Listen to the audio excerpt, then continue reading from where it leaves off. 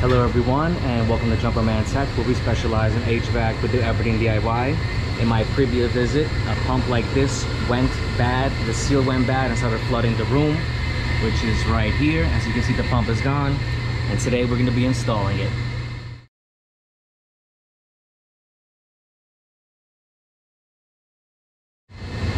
Thank you to everyone tuning into Jumperman Tech. We are in a commercial boiler room, and we have these pumps. In my previous visit, the seal went bad on this exact pump motor and started flooding the room. It was an absolute disaster.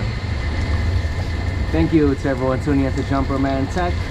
Another day, another nightmare. Here's the location of where that pump was located. As you can see, it is disconnected, hanging with rope and some straps up top. We're going to be installing the new one. This is actually the exact pump that was there, and we had it rebuilt. They have 4 of these pumps in this setup, along with this heat exchanger. Anyways, I started to look at this one. I mean, that looks terrible, but you see that? The seal went bad on this one too. As you can see that there's water there.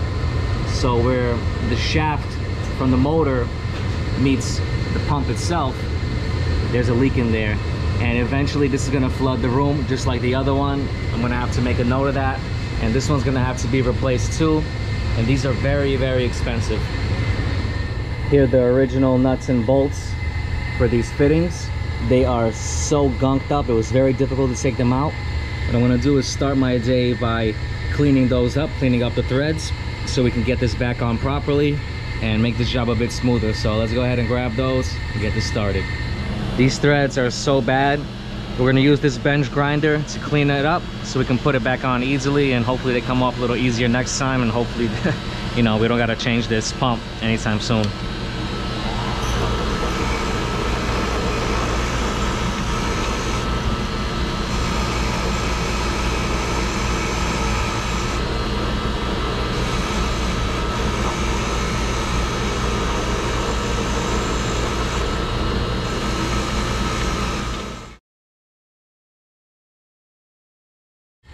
Cleaning the fitting here with a wire brush. There's a bunch of gunk that built up on there. We want a flat surface for the gasket. We're gonna do the same on the other side. Just slide this over straight, just like that. Watch your head. Take one side, I've got the other. Okay. Slide it, slide it, slide it. Pull, pull. All right.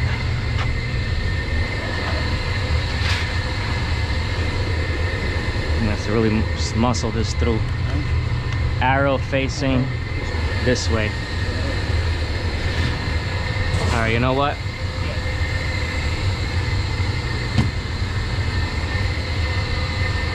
You have to just muscle it through here. Watch out. Watch your head and everything.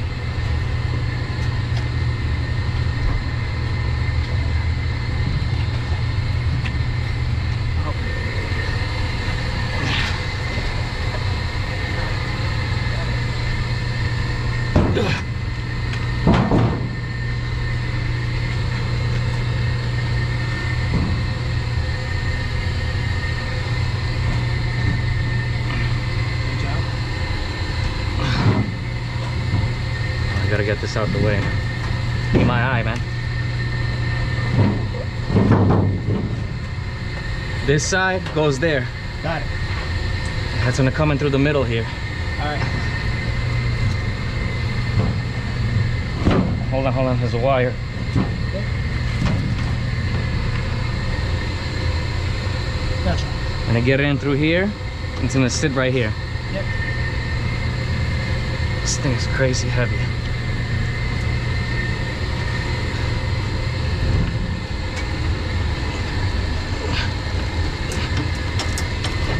Dude, watch your hand, man. Bring it down.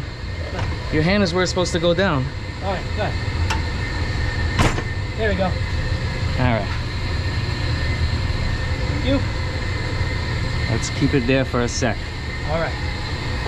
All right. I got this. Let's go get some, get a pair of snips. Gotcha. Gotta take this off. Gonna take this off. And we're gonna line everything up. Take off your side. Gotcha. This is the new gasket here. We're gonna get that in place and run the bolts through. Also, I can take off this rope and stuff. Do one side at a time. You're gonna slide this carefully on me. Remember, use the bottom. Use this as leverage. Got it. I'm talking about the kindle on the bottom. Slide the pump. So to me slowly. All right, hold on. Hold on. I'm gonna get the gasket lined up. I can put a bolt through. Get the next one. That should hold that together. All right, bring the pump. All right, hold on. Yeah, right there. Just balance that out. Let's get these nuts on. Got 4 nuts and bolts for each one. Hopefully it goes on a bit smoother this time. Yeah. This has to be even, you see? Yeah. Has to be even when you put it together. I got that a bit evened out.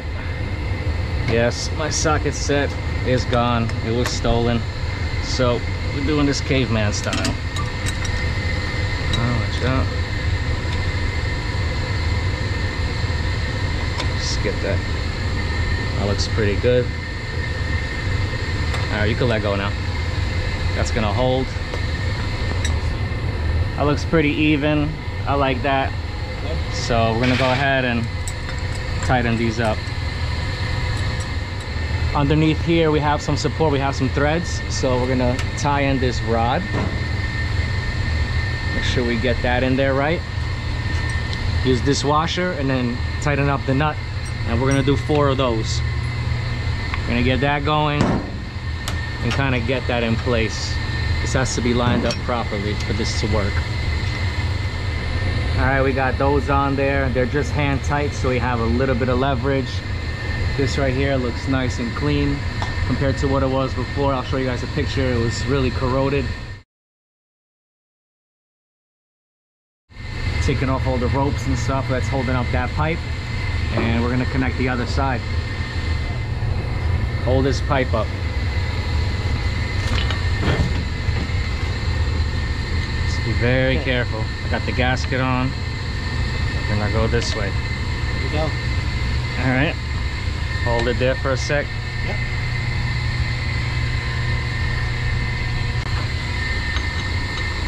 It's not even. We're gonna have to even it out. This one doesn't go in through there. All right. You see where it's? You see the pipe is lower than the pump. Yes. You're gonna lift the. You gotta lift this up a little, and then we'll adjust it. I'll lift the pipe up as much as you can. Got it. Try to center it. It's kind of off. Let's see what we can do. I got it kind of tight. All right, let me see. Okay. Let go. The holes line up. It looks decent, but we're gonna have to adjust that a bit to get these nuts and bolts in there.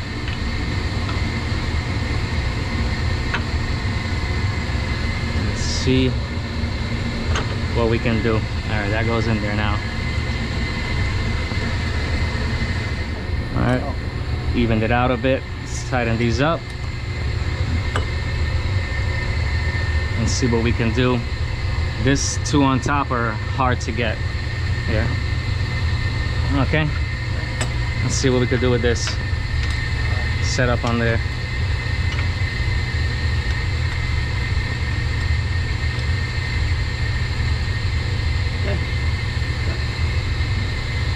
Have to force this one through.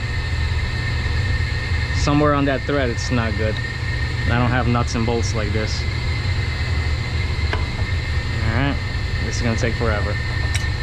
2,000 years later. Alright, that looks pretty good. That's on there nice and tight. Same for this one. Over here we have supply and return lines that we gotta connect and put the gauges on like this. This one's gonna go on this side, and then we gotta get that one on there. I don't know why they left that one on. There's like some gunk that they put there. I don't know, but I'm not messing with that one. Let's go ahead and get those on and we can open up the water. Unfortunately, we got another service call. One of these boilers are down. I took a quick look at it and the pump motor separated from the pump and that thing just cracked open, so we're gonna have to figure something out after. This place is a mess right now. Got some Teflon tape on here. That honestly should do it. Let's just spin that on and finish up with these water connections. And yeah, I'm just wondering, let's see, where will be the best place to keep it? I think towards this way, so they can see it from that angle. Who's really gonna be climbing where I'm at? Close that. Well, let's tighten that up.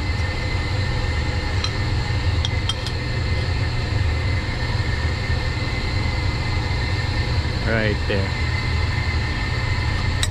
Leave that open. Let's do the other one. And let's finish up with this one.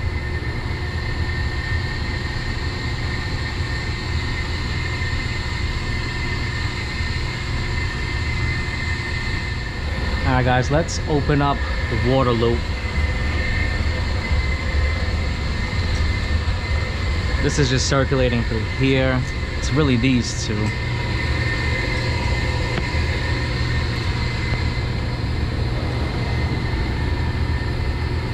All right, there's water on the line. I heard it fill up.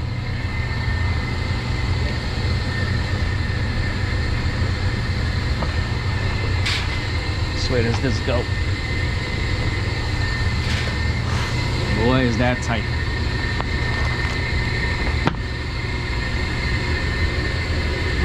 All right, water lines are open.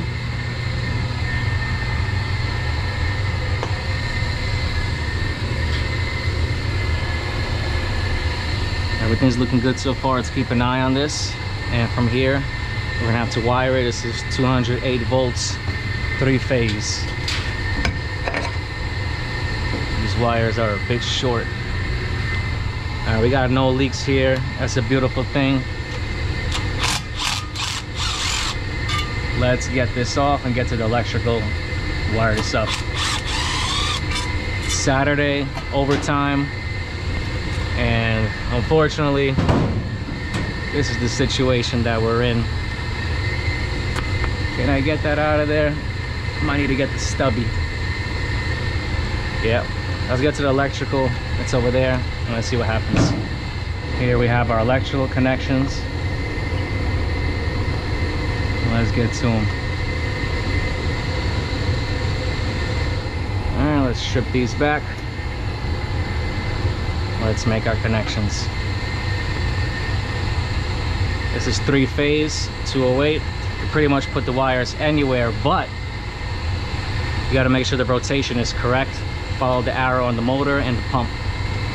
And from there, we'll watch the shaft. All right, let's do it. All right. Wire this up and we're gonna turn on the power and test rotation. If the rotation's good, we're gonna close it up. Here we got the starters. Turn that on and on hand. I don't know. It's going this way. It's going the other way? Yeah. This way. All right. Like that. When that happens, you swap any 2 leads. So swap any 2 leads for 3-phase, and then we're going to test again, and that should change the rotation. Key note that everybody should know. All right, we're going to test it again. We should be good now. Put on hand for now. All right. Sure. Yep. This way. All right, it's going that way, and that is the direction of the motor. And also the direction of the pump right there, there's an arrow. All right guys, that right there is a beautiful thing. No leaks. You got a pressure difference, even though I don't think those gauges are reading properly. Everything's wired right. We got the right rotation.